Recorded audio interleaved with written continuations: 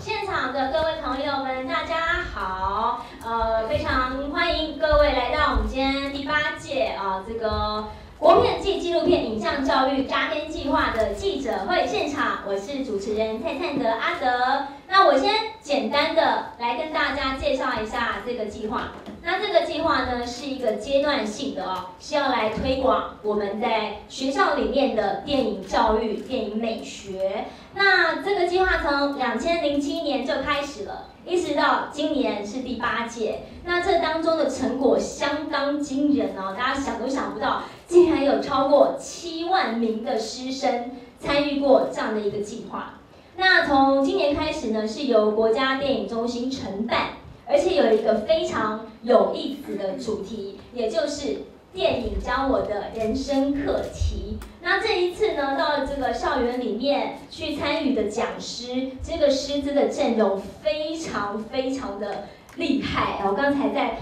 后台，我们在跟几个朋友在聊的时候，大家都表示非常惊讶，像是有张艾嘉导演，有易智言导演、郑有杰导演等等，还有呢这些电影导演的老师就是王小弟老师、王导演，很多电影的专业人员呢都会进到校园里面去参加这样子的一个计划。有3大活动有种子教师培训研习营，还有全国高中生电影研习营，也就是刚才这些同学们参加的，还有离岛及偏远地区国中小学深度电影欣赏与实作活动。那从刚才的形象广告当中，我们就可以看到，我们等于就是说呢，从全国的重点城市，然后一直到偏乡的小学，然后参加的同学呢，从国小、国中一路一直到教师大家都是全程参与，一起来参与的非常的感谢这个很难得的机会。